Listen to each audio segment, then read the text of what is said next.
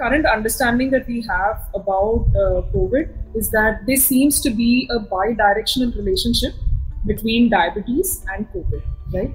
So COVID seems to be affecting diabetes, and in some way diabetes seems to be affecting COVID, right? So this we've seen both in the first wave as well as in the second.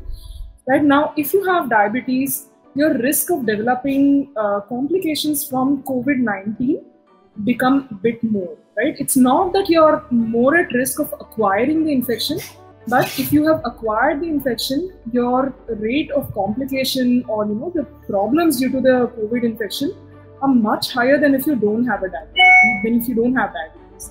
Now, even patients who have diabetes, if you have a patient who has diabetes and the blood glucose levels are very well controlled, the COVID complications are not that bad. They're almost like a person who doesn't have diabetes. So if your blood glucose levels are not well controlled, so the complications that you'd have after you develop the COVID-19 infection are much higher, right? So this is the link between diabetes and COVID.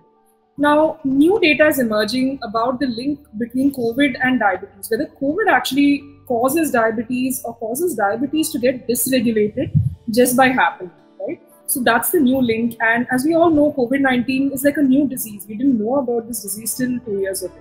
So this is all new data that we are accumulating over the last 1 or 2 years. And what data we have, it looks like COVID-19 could result in new onset diabetes in patients who don't have diabetes.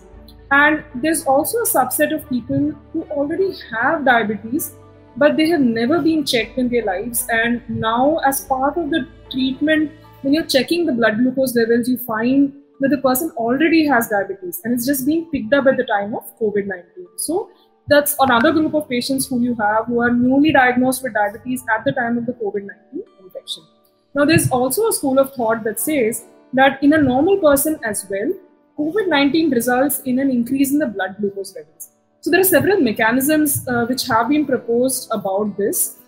Like some people feel that the stress reaction due to the COVID-19 infection, there are several factors which happen when the body is exposed to a stress, like a severe infection like the COVID-19, right? So there are a lot of hormones which are released. There's a lot of inflammatory markers which are released, inflammatory mediators which are released, which actually result in a metabolic abnormality and the blood glucose levels go up. Some people also believe that the pancreas that we talked about, it has receptors, the ACE receptors which we talked about, and the virus attaches to these cells and causes damage to these cells, and it doesn't let the pancreatic cells produce insulin, right? So we don't have hard evidence for this, but we do believe that it can happen because there are several instances where other viral infections have resulted in the occurrence of diabetes as well. So we feel that probably COVID-19 can also result in new onset diabetes.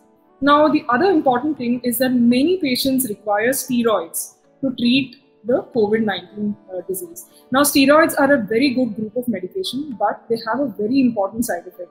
They cause your blood glucose levels to go up, right? So that's another cause a way in which COVID-19 can result in a worsening of blood glucose level or a new onset diabetes in a patient who doesn't have diabetes. Like and follow our page for the latest COVID-19 updates.